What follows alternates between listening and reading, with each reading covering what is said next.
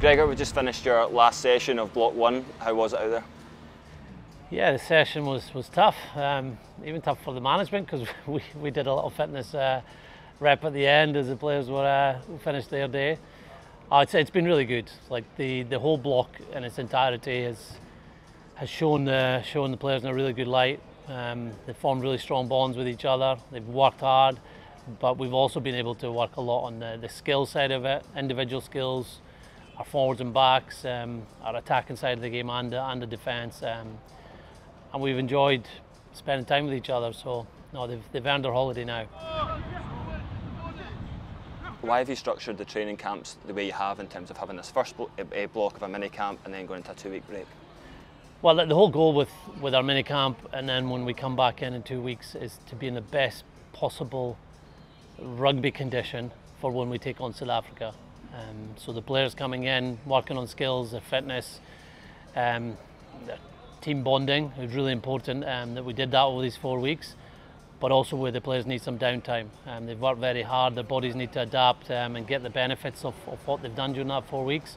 And that 2-week break will be great for them mentally, so they'll come back in fresh in 2 weeks' time. And when we do come in, we're 3 weeks away from playing Italy, getting closer to that game on September the 10th, and we feel the players have moved on in terms of their rugby over the last few weeks, and we need to move on again when we come back together.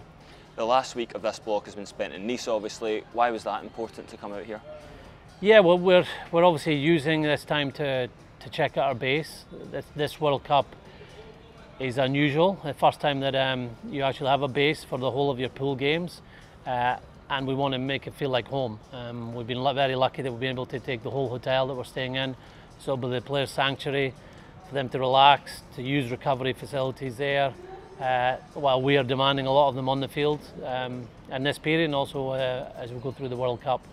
So it's been great to get used to this area and our training facility here at Nice and our hotel, which is 20-30 minutes away, but also to get the players' feedback on what we need to do to improve it when we come in during the World Cup.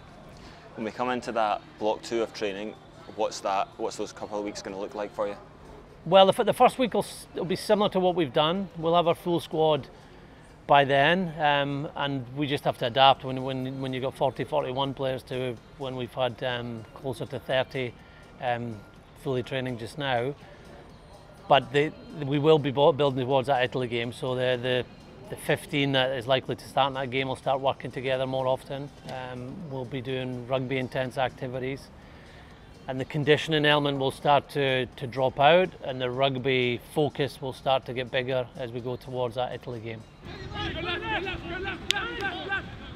As a coach, how much are you looking forward to getting into that second block and having the games to look forward to? Because obviously the fitness is one thing, but the games is obviously something that you must really relish.